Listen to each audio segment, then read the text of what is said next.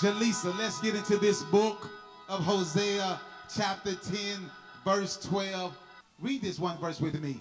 Sow to yourselves in righteousness, reap in mercy, break up your fallow ground, for it is time to seek the Lord till he come and rain righteousness on you. We're dealing with tonight shifting to righteousness.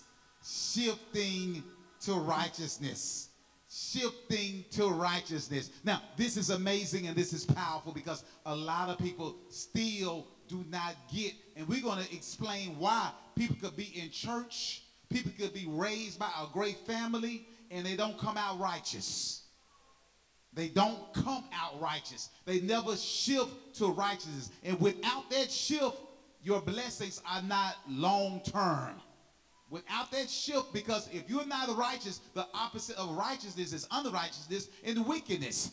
God has a plan for the wicked, and he has a plan for the righteous. When you are on point with God, the world is yours. There is no limit in what God would do for you if you are operating in righteousness. But if you are not operating in righteousness, your days are numbered. This is why the Bible tells us in Hosea, hey, do yourself a favor. Tell somebody, do yourself a favor. It says, sow to yourself righteousness. It said, do yourself a favor and sow unto yourself righteousness. Because if you don't sow unto yourself seeds of righteousness, you cutting yourself short. Oh my God. Shifting to righteousness. Now, watch this. One of the major things about a stick shift, and we had a stick shift pickup truck. One of the first vehicles we ever had in the church was the stick shift pickup truck. And my God, I'm telling you, I messed up the clutch. And when you mess up the clutch, you cannot shift any gears. You cannot change gears with a bad clutch. And the clutch represents your character.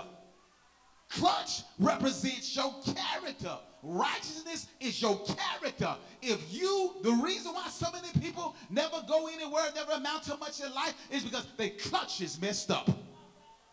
I feel like preaching. Carolina, watch this. Their character is messed up, so consequently, they end early. They don't go anywhere. Good God Almighty. You're going to mess up your clutch in sin. You're going to destroy your clutch in gossip. You're going to ruin your clutch in mess. These are some of the things that messes up our clutch and causes us not to be able to go to another realm. Deuteronomy 25:16, it says, for all that do such things and all that do unrighteously, somebody shout unrighteously, are in an abomination unto the Lord thy God. Now there's not many things in the Bible that God calls an abomination. So when he calls an abomination, he means I really don't like them bad spirits. I really don't like you doing people wrong that do you right. I really don't like you carrying a spirit of unforgiveness when you're so full of sin, and I forgive you all the time. That is unrighteous. And when you are unrighteous, you tap your clutch at least. And then you don't go nowhere. They put that car in the junkyard. You headed for the junkyard if you don't fix this thing. Hallelujah. Preach, Holy Ghost. Let me give you the realest thought ever told, the sign to bless your soul, number 1033. Realest thought ever told, the sign to bless your soul, 1033. Stop focusing on people doing wrong. Show them the advantages of being right. Show people the advantages of being right. Don't focus so much on people being wrong. That's why he said in Hosea 10:12, sow to yourself in righteousness. And guess what? The advantage is you're going to reap in mercy. You're going to reap some stuff. Because we all need some mercy here. We all need God to give us some grace and some mercy. And when you sow to yourself in righteousness, when you do right, you're going to reap some stuff from God. You're going to reap some mercy. But when you're unrighteous and you don't forgive nobody, and you don't bless nobody, and you keep bad spirits around, God said, you're cutting yourself short. Good God Almighty. You won't get no mercy. And guess what? We all going to need some mercy. If you are so righteous, you got to make sure you never sin again. It's okay to be self-righteous, but just don't sin again. Because if you sin again and you self-righteous and you don't give nobody any mercy, you're going to reap no mercy. Good God Almighty. Common sense word you should have already heard. Number 1034. Common sense word you should have already heard. Seeking God is the secret ingredient. Seeking God is the secret ingredient. And that's why so many of you out here are so blessed, because your secret ingredient is you constantly seeking God. Hosea 10:12, sow into yourself in righteousness, reap in mercy, break up your fallow ground. Why? Because it is time to seek the Lord.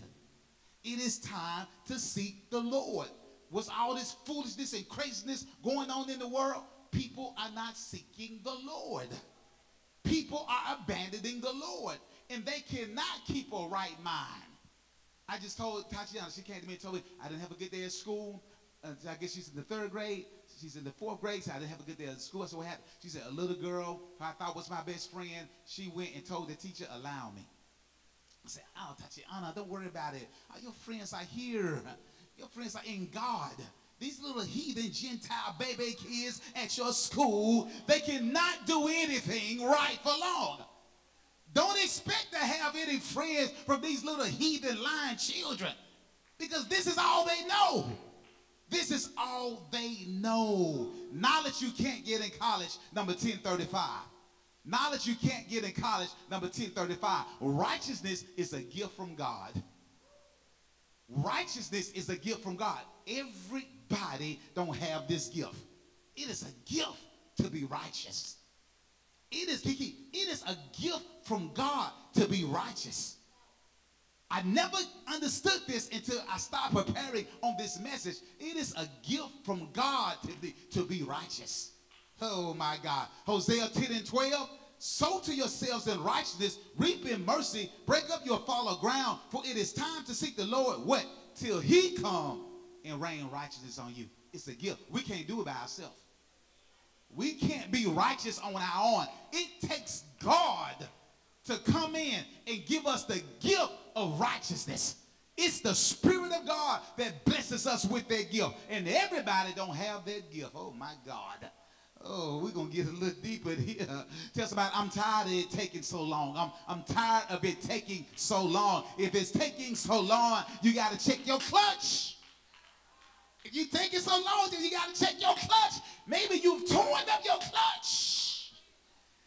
People try everything except righteousness. They try everything except righteousness. Tell somebody, I'm not trying to shift back to my mess. I'm trying to shift into righteousness. I'm not trying at least to shift back into my mess. I'm trying to shift gears to righteousness. Listen, God does not accept everything, and God doesn't accept everybody, but he does accept a major feature of himself, which is righteousness. God will accept you if you are righteous. This is what he told Abel. He told Cain when Abel presented unto him the better offering. He said, my God, if you do good, won't not good be with you? But if not, then sin lieth at the door.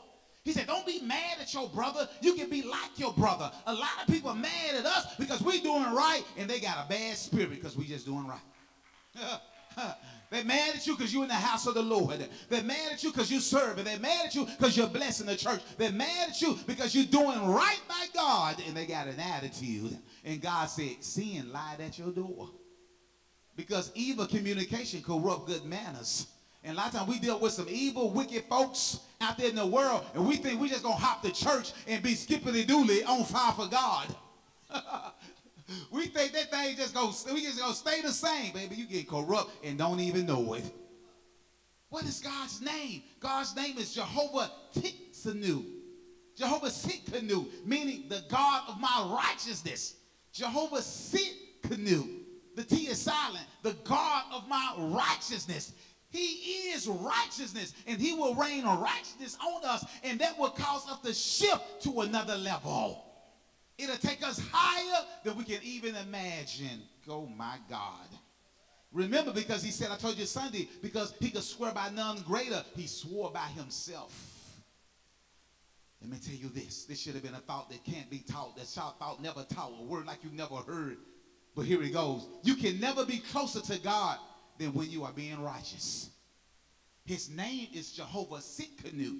You can never be closer to the God of my righteousness than when you are being righteous. And you can never be farther than the God of righteousness than when you are being wicked, than when you are being evil, than when you are being low down, than when you are being unforgiving. You are a long way from God. And that thing don't end well when you are a long way from God. Sister Kenita, what's your famous comment you used to say? What about now? How you like that? How did it come out for you? How did it work out for you? Keep trying to do our own way without God. And I'm going to say what Kenita said. How did it come out for you? How did it come out for you being low down, being shysterous? How did it come out for you? It won't end well. You have to be smart enough to say to yourself, what's going to happen to me if I don't do the right thing? You have to be smart enough. I keep telling you the story about when the Memphis City Schools had overpaid us in our tutoring program. They overpaid us, the Yes My Child Can tutoring. They overpaid us about $30,000. And naturally said, what shall we do? I said, give it back. Because you have to be smart enough to consider what happens if I don't do the right thing. Do I want our church name in the paper because they found out in an audit 2 or 3 years down the road, we took some money? You have to be smart enough to be righteous. How is that? Proverbs 22:3. A prudent man foreseeth the evil and hideth himself, but the simple pass on and are punished. You have to be smart enough to understand what's going to happen in the future. What happens if I let go of this good woman? Good God Almighty. These guys ain't smart enough. They ain't been smarter, does it? You'll never get another one like that again. Not smart enough to foresee the future. You got to ponder, the Bible says, ponder your steps. A wise man, a wise woman will ponder their steps. You just don't do anything. What will happen to me before the eyes of God? Good God Almighty. If I don't do this thing right, if I don't fix this thing, what will God do to me? People they're not smart enough at least to think that thing through down the road. Oh God, that's why real righteousness has to be in your nature, in your essence, in every fiber in your body. It's in your nature. This is why we just said, we're going to learn tonight why people can come to church for years and they don't become righteous. We can raise our children the best way, give them the best things in the world. Adam and Eve gave both of them boys everything. Cain didn't come out righteous. Why not? It was not in his nature. And if it's not in their nature to be righteous, we can preach to them love, forgiveness, mercy, grace. They're going to walk out here still bound. Because it's not in their nature. Your nature is who you were born to be. That's why little children, they'll give them names when they were first born. The star of God. Jehovah is with thee. They can see their nature. They call Jacob trickster because he tried to steal his brother's birthright even in the womb. So his name meant Trister. Trister, and God changed it to Israel when he changed his nature. This is kind of heavy. This is a PhD in this word tonight. Romans 2:14. Watch this. When the Gentiles, which have not the law, do by nature the things contained in the law, these having not the law or law unto themselves, which show the work of the law written in their hearts, their conscience also bearing witness of their thoughts, mean while accusing or else excusing one another. What does that mean? Mother Kinda, and Peach used to say something when I was a little boy that I did not understand until I became a man of God. She used to say, some people are better by, she was talking about some of these Christians, some people are better by nature than we are by practice.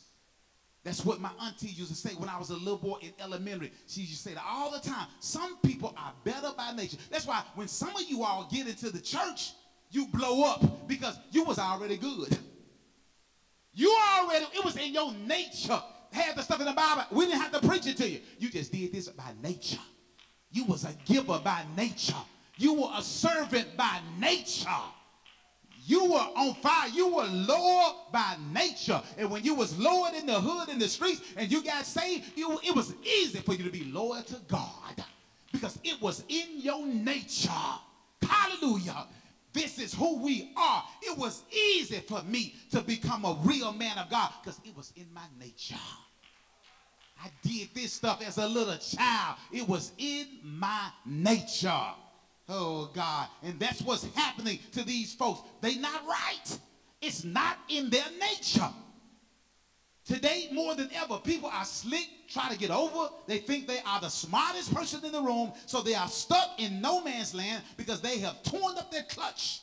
So they are not going anywhere, haven't been anywhere, and not getting anywhere because they tore up their clutch. You ever wonder why you can pray and intercede for some people and they never get better?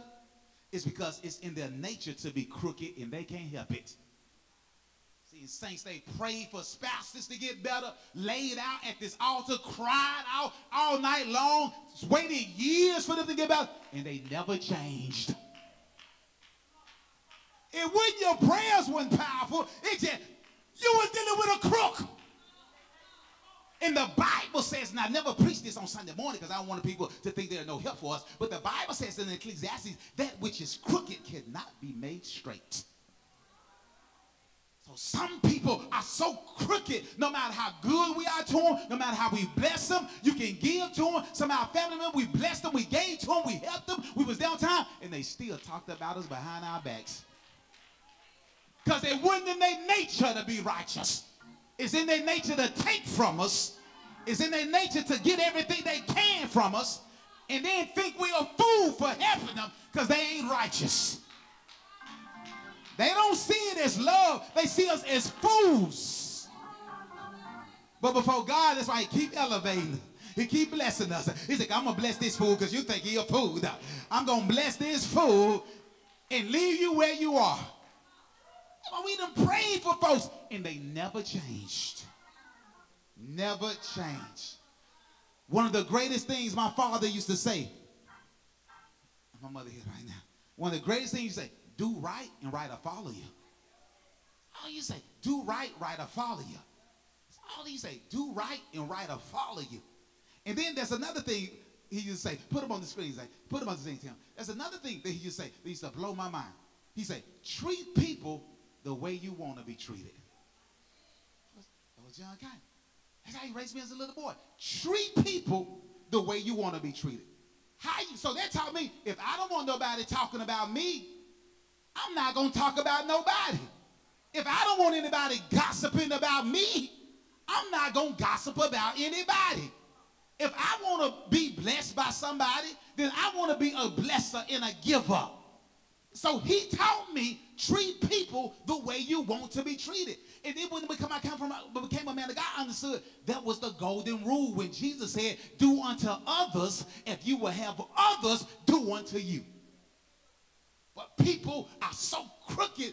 You want God to forgive you. You want to be treated with forgiveness, but you bound and hold a bad spirit. It's not acceptable before God. You have to treat people the way you want it to be treated. That's how you become righteous. Oh, God. So listen. Other thing. So we're having an event, a baby shower for Sister LaQuinta. And it's not until the 25th of this month. And it's at the Collierville Clubhouse. So when one of the saints went there to make the payment and turn in the applications, and then they was picking up the key. No, they weren't going to pick up the key because you don't get the key at least the day before, if not early in the morning. And the lady told her, said, oh, I take care of Pastor Kiner. I'm going to give you the key right now. Yeah, the key is, Keisha, 3 weeks from now, do right, right or follow. But I'm always sending little blessing gifts. Always sowing. Always giving. So right comes right back to me. Life is so simple and so easy and so blessed everywhere. Banker, I was today doing a transaction at Paragon Bank, and the guy, the manager, was out there taking a cigarette break. And I was in the drop top. I drove around. I said, this is the car I'm driving that you helped me get. He said, he saw me got the key. He said, I know I saw you when you was just sitting in the lot. He said, I saw you. Now watch this. all I did when I wanted the car, I just picked up the phone, called and said, hey, I want this car. I see this car. I want this car. Get this car. They wrote that thing up within 30 minutes and got their car. No application. No credit check. None of all that stuff that because what? When you a man of your word, when you do business and they know, my Aunt Peach taught us this, Mother Kaida, always know, have a good relationship with a banker, with your lawyer, with your doctor. Because Aunt Peach them say, if I need some money, they had the banker in their pocket. The banker knew them.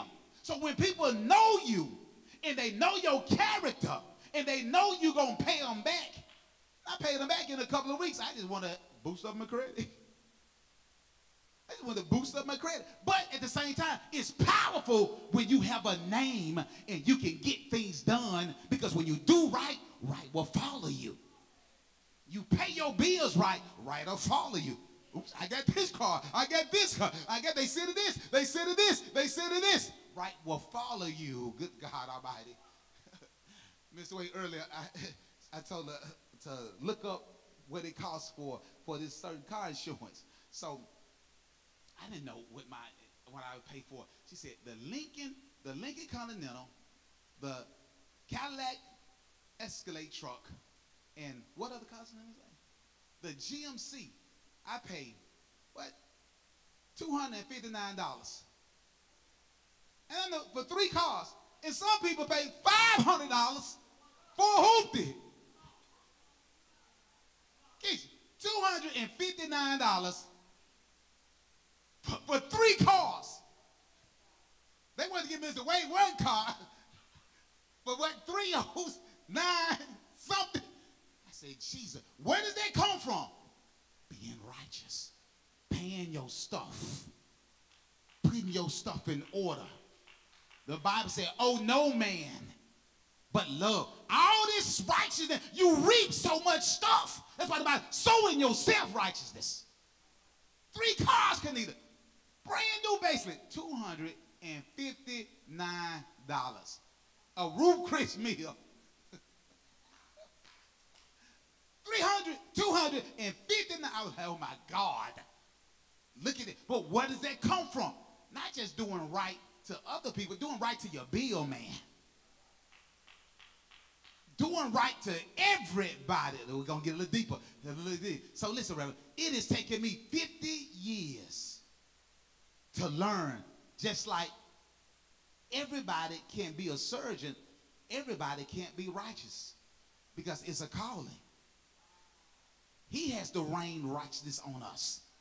Everybody can't be a surgeon, everybody can't be righteous. It's a calling. With that revelation, Pam, I don't go crazy over people's foolishness anymore. They don't have it. They ain't fit to mess with. I don't go crazy. I don't let people, bad ways, spirits, and I expect it. Because righteousness is a calling, Sister Adam. Everybody ain't called to that level. And when people read what they say, stop letting people drive you crazy because they not who they supposed to be. If they not who they supposed to be, it's because they ain't called to that level. They ain't called to be like us. They don't have our ilk. And I tell you, I don't mess with people of your ilk, meaning your nature, your spirit, your ways ain't right. Good God Almighty. Because unless you never sin, then you got the right to walk around holier than thou. But if you a sinner, how dare you? Good God Almighty. 50 years it took me to understand. It's a calling. Everybody can't do it. Everybody's not ordained to do it. Hosea 10 and 12, sow to yourselves in righteousness. Do you do what's right in God's eyes? Because that's the most important thing. That's the thing about being blessed, doing what's right in God's eyes. When people trust you, do you defile their trust? Do you break the trust they have in you? When people trust, is that right in God's eyes? 2 Chronicles 14 and 2, and Asa did that was right. All through the Bible, it says this. And so-and-so did that was right. And David did what was right in the sight of the Lord. He did what was right and good in the eyes of the Lord. The eyes of the Lord are watching us. I told my mother earlier, I said, Mother, I'm going to tell you something that my daddy told me. I'm going to tell you something. Tell that to your siblings that basically abandoned you when they was teenagers, fighting you for their money, and I took care of you when I was a teenager. I said, my daddy used to always say this. He used to say, I'm going to tell you what the Lord loves. I said, I'm going to tell you what she was looking at me like, oh. I'm telling you what the Lord loved. Bruce loved when I said that. I'm telling you what the Lord, I ain't telling you what Sir Gerald. I'm telling you what the Lord loved. It's not righteous to have them heathens thinking that you're not being taken care of when I gave up everything for you. I'm telling you what the Lord loves. And if God don't like it, you in trouble. I'm telling you what the Lord loves, what my daddy taught. I'm telling you what the Lord loves. When somebody blessing you and take care of you, and then these fools thinking you're not being taken care of right, you got to tell them the truth. Because who else going to give up their bed? Your bedroom now is bigger than half your house. Who else makes sure before you go to sleep every day, before you get in the shower, fold your towel to make sure you got a fresh towel when you get in the shower? Who else? When you spend all your money, I put money in it in your account, you don't even know it. Don't even say a word. When we got food in the refrigerator and you still want some KFC, you get your KFC. I said, you made me eat leftovers all my life. We couldn't go. She laughing now. I told her in her face today. I said, you made me eat leftovers. We never went to no McDonald's. I probably think about once in my life we went to McDonald's. Because what? We had hot dogs in the refrigerator. I'm talking about, bam, one time I'm hoping it's true. One time in my life we went to McDonald's. I said, you made us eat leftovers. I feed you whatever you want, good God Almighty. So I'm telling you what the Lord loves. Do right. If I tell it to my mama, I tell it to anybody. I'm telling you what the Lord loves. He don't like ugly. I'm telling you what, because he watching everything we do, and everything you've been treated has been nothing but right. Good God Almighty. When you can tell folks, I'm telling you what the Lord, this is what I've done before the Lord. Hallelujah. God has seen how I treated you. God has seen how I was there for you. God has seen what I've done for you. You can act like I ain't done nothing. Mr. Amber said something that was so powerful Sunday. She said, people will gossip about what you did to offend them, but they'll never tell what you did to bless them.